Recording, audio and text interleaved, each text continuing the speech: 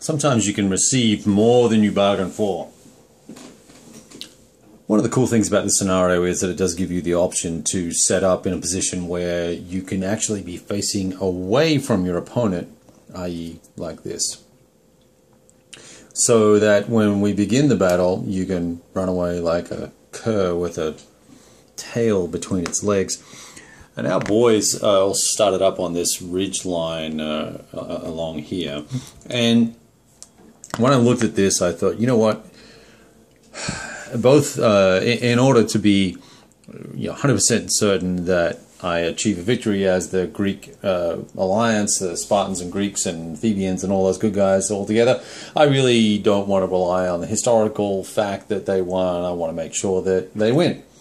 And I want to make it as difficult as possible for the Persians. So I decided to retreat everybody back to where, if you recall listening to the histories, there was a group of Greeks, basically this force here, that had become lost during the night and ended up at the walls of Plataea, which is right there.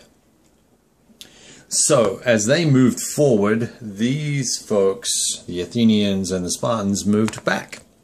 And they were far enough away, and with the river in between them, that they were able to set up in a fairly nicely defensive position. Which is all well and good, except that it's taken 10 turns to do that. And nothing's died except for a handful of dinky little skirmishes. So I'm fast approaching my frustration point with the scenario because of the way that I've played it.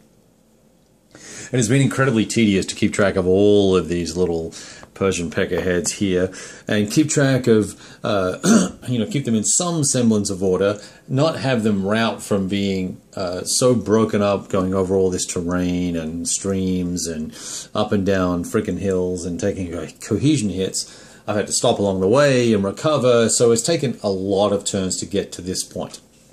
So all I can tell you now is we're going to have one big old can of, as they say in Texas, a big old can of whoop ass opened up, and we are going to have a hell of all fights. I had thought very strongly about conducting a preemptive attack over on the left flank where the Athenians are in great shape behind the river, locked shields, ready to defend themselves from barrages of arrows. But I was thinking about unlocking these guys and, doing a preemptive attack across here.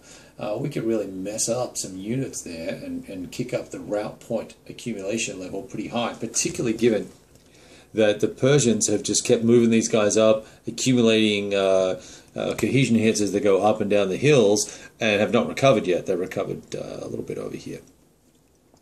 But some units are actually fairly fragile. Pretty interesting situation there.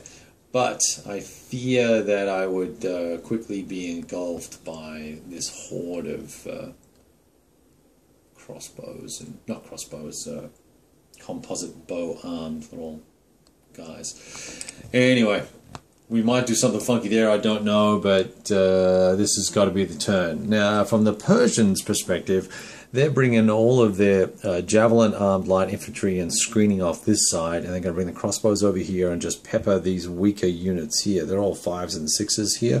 They're going to pepper them with arrows, and then I've got a small handful of medium infantry back in here that will try and pick a juicy target and attack.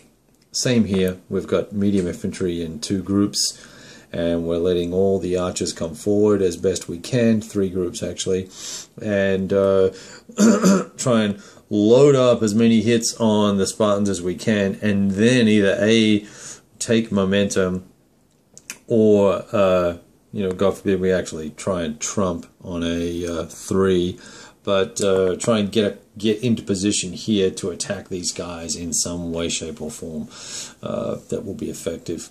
So anyway, that's the plan. We'll see what happens. Off we go next.